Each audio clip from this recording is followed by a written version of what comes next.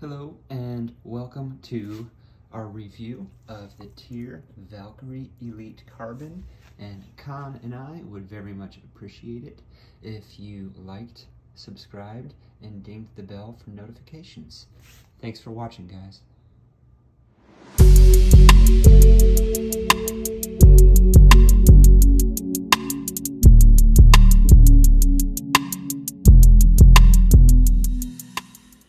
TYR Valkyrie Elite Carbon specs and features. Let's start with the upper. It's a single layer mesh upper. It doesn't feel like the softest material to the touch, but I haven't had these on foot yet. They just came out of the box.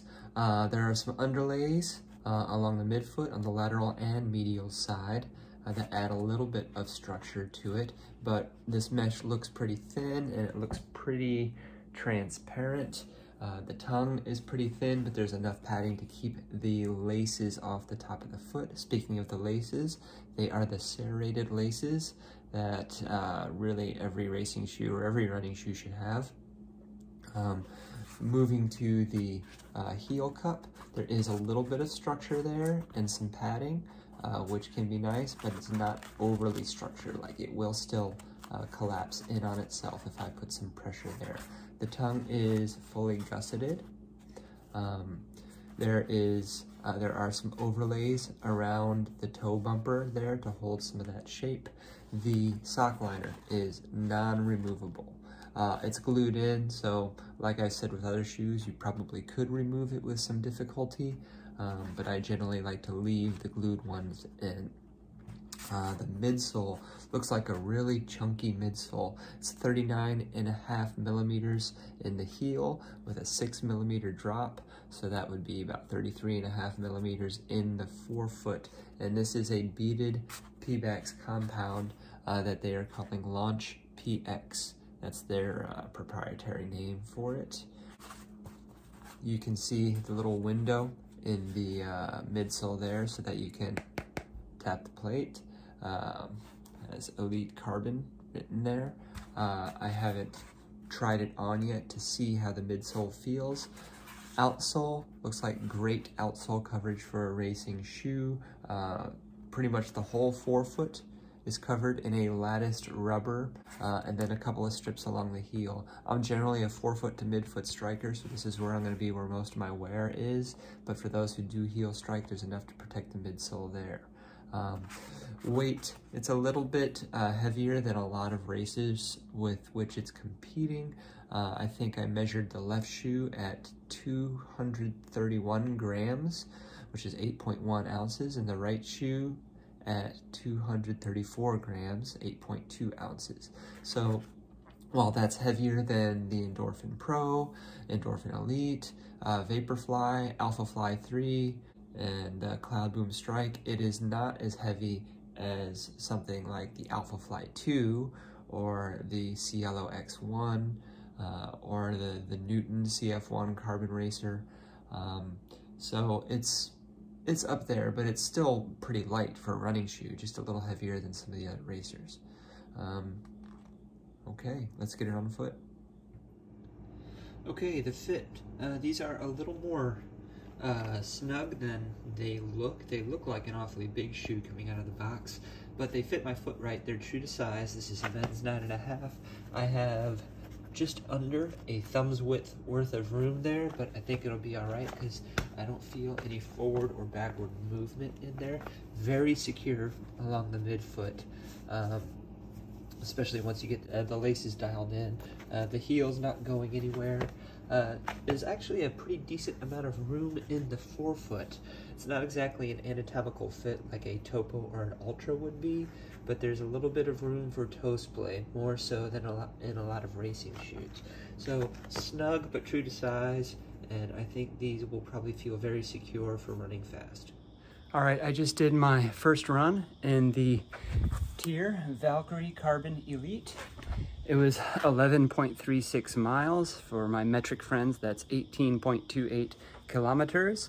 And I threw in 20 minutes in the middle of marathon effort, marathon pace really. Started out a little bit slower than marathon pace and ended up faster than marathon pace. Averaged to 6:24 per mile, or just faster than a 4-minute kilometer. Yeah, so getting going, it's probably just because I've been fatigued lately. I was having a hard time getting the pace I wanted, and then it came pretty easily after that first 5 minutes or so. The shoes felt pretty good at that marathon effort. At first they felt like they were going to be something that I wouldn't run as fast in, like more for a marathon, possibly a half marathon. And I still kind of think that. I'll talk about that more in the shoe talk. But as I kind of got warmed up and into it, there was some good response, stable response with some speed at that marathon, and even a little faster than marathon effort. So more on that later. More runs to come and a shoe off. Okay, it's shoe off time. Here I have the TYR Valkyrie Carbon Elite and the shoes with which I will be comparing it. The Saucony Endorphin Pro 3, the Nike Vaporfly 3, the Hoka Rocket X2, the Puma Deviate Nitro Elite 3, the Hoka Cielo X1, and the On CloudBoom Strike. Once again, we're at the North Carolina Research Campus for this shoe off because it's near where I work and I like the backdrop. Okay, the Saucony Endorphin Pro 3 and the TYR Valkyrie Carbon Elite. Superficially, these shoes look like they have a lot in common. Beaded Piba midsole, an open mesh upper. They just look like they check a lot of the same boxes. However, on foot, they're pretty different. The TYR Valkyrie Carbon Elite feels like it has more underfoot, just more cushion. It would make sense, it is heavier, or I should say the Endorphin Pro 3 is lighter, but the TYR is also a little bit more stable. I think if I were doing a long run with some pace, or maybe a marathon, maybe not an A-goal marathon, I might go for the TYR, but for a half marathon, maybe the Saucony Endorphin Pro 3 or Pro 4. I will say that the traction is different. The TYR has more of an outsole, and the outsole is slightly grippier, which it doesn't matter so much on this dry concrete and brick, but I have run in the TYR in some wet conditions to test it out, and it does have much better wet grip than any Saucony shoe. However, if I wanted to run fast, like faster than marathon pace, I might go with the Saucony. Okay, so Nike Vaporfly 3 and TYR Valkyrie Carbon Elite. Normally, I would say the 8mm drop of the Vaporfly 3 and the 6mm drop of the TYR Valkyrie Carbon Elite would not be too distinguishable side by side unless you're really, really looking for it.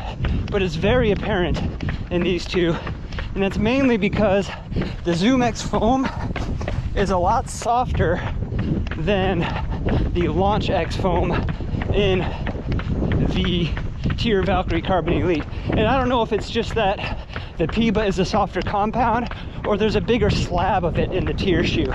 But in the forefoot, I definitely feel that there's more underfoot, and the TYR is way more stable than the Vaporfly. I don't think anyone would describe the Vaporfly as stable. So if you're tired, you might be moving around a little bit in the Vaporfly, but the TYR is gonna feel pretty stable.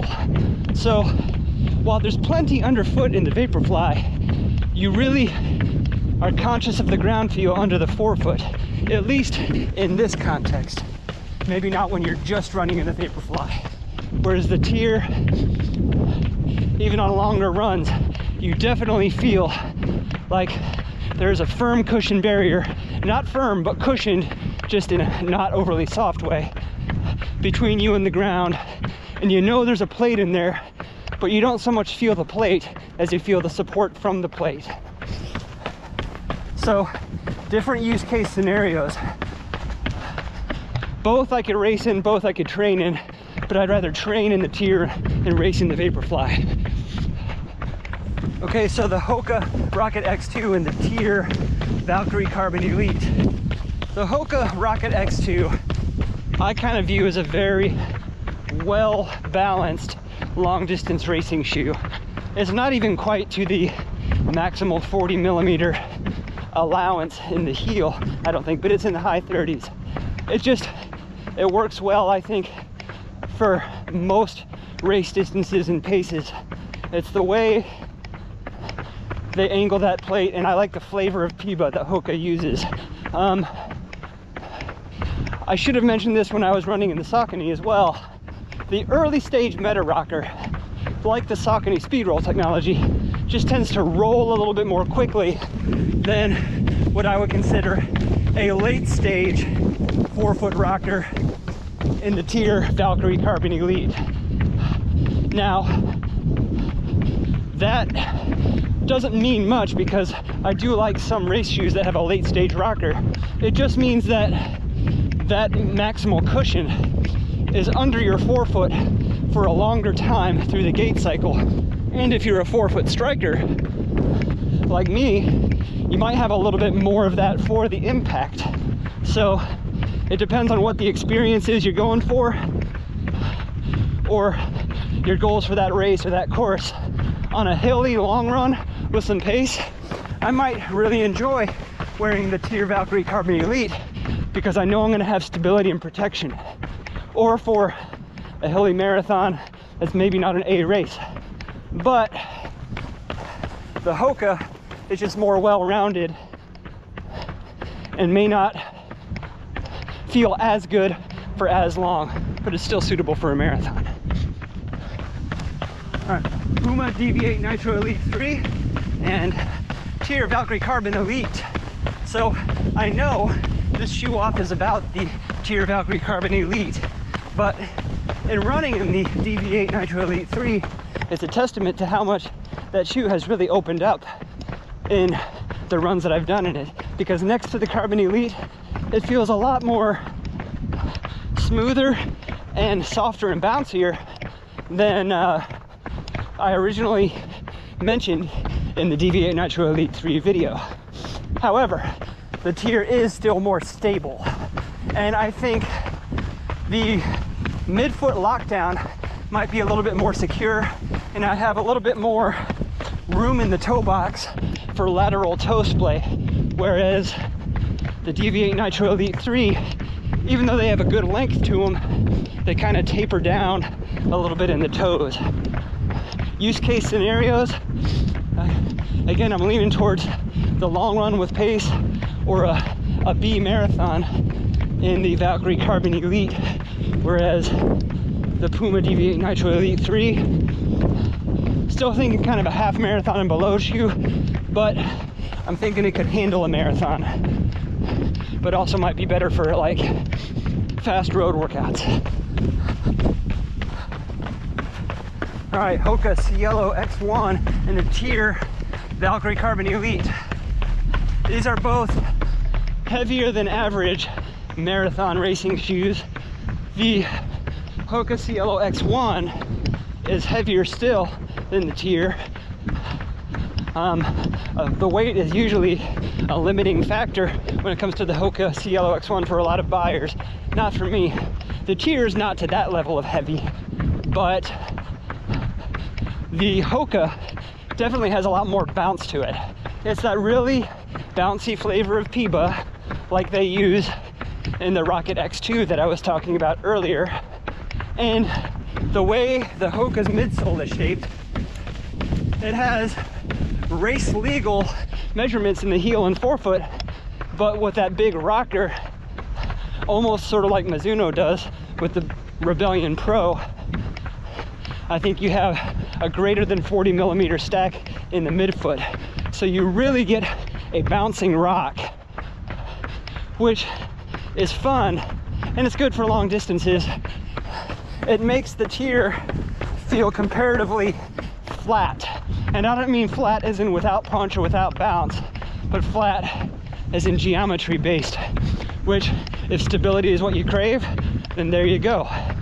On a wet surface where I just want to be even about my footing, I might use the TYR, but The Hoka Cielo X1 has the fun factor, and you would pay a 10% premium for that because full retail, it's $25 more expensive. All right, lastly, we have the on CloudBoom Strike and the TYR Valkyrie Carbon Elite. Saying these long names is getting old. Anyway, the CloudBoom Strike, trying it on just after the Hoka Cielo X1, it has that similar creamy bounce. Maybe not quite as bouncy as the Cielo X1, but it's lighter. Definitely not like a punchy, go fast for short distances bounce, more of a long, maintain the bounce for a long run type of feel, whereas the TYR is more of a reliable ride. The on CloudBoom Strike feels a little unruly in comparison, and that might have to do with the upper. The upper is a little bit fussy. It takes a while to get a good lockdown, and even now, next to the TYR Valkyrie Carbon Elite, it feels not as locked down. Whereas the TYR, I haven't really mentioned it, but it's kind of a set it and forget it upper, and there's some appeal to that, not only from a racing perspective, but from a training perspective. You know, it's good to not have to fuss with an upper when you have a key long run or a key workout coming up. So fun factor still goes to the CloudBoom Strike, but the TYR Valkyrie Carbon Elite is still fun. It's just a tempered fun, and it's something that is reliable and stable. Good to have in your quiver. Oh, a little Buffalo Springfield in there. There's something happening here. Okay, let's do a little shoe talk for the TYR Valkyrie Elite Carbon. I think I've been calling it the Carbon Elite this whole time, but I think it's Valkyrie Elite Carbon. So I enjoy this shoe. Let me say that it's in the context of me getting it for $100 less than full retail. I was able to get a code from a forum that took the cost from $250 down to $150.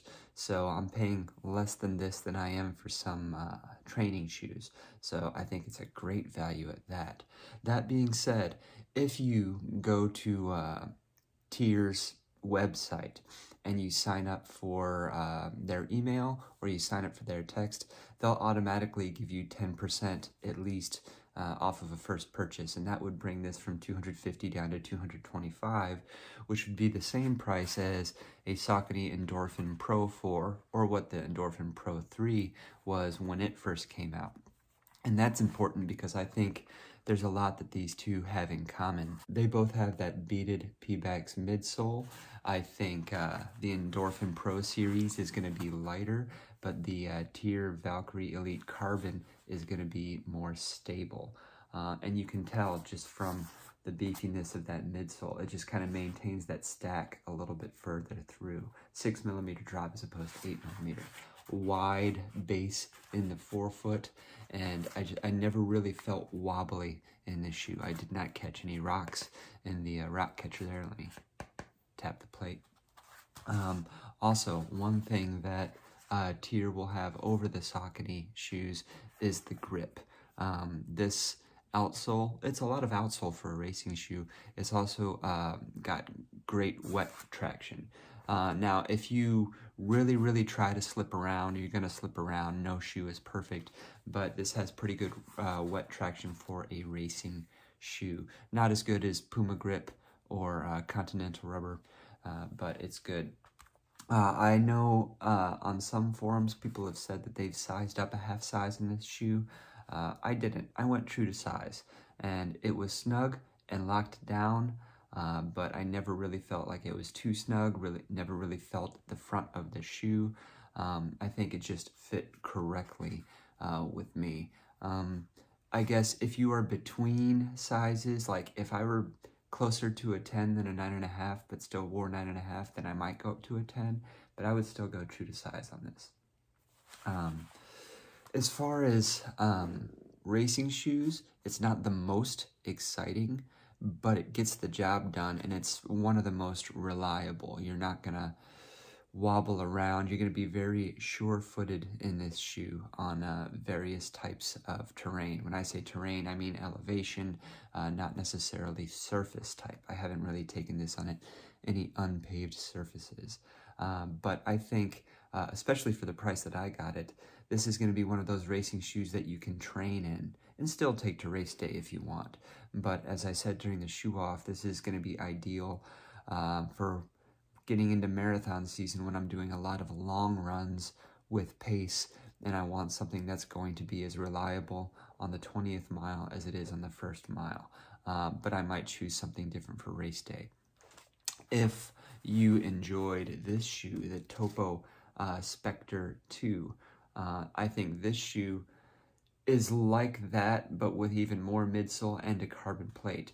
It's not going to have quite as smooth a roll-off. I think the Topo is just a smoother geometry and has a little bit more room in the forefoot, but the forefoot is pretty accommodating in the TYR, I think. More accommodating than, say, something like the Saucony line or some of the other shoes against which I tested it.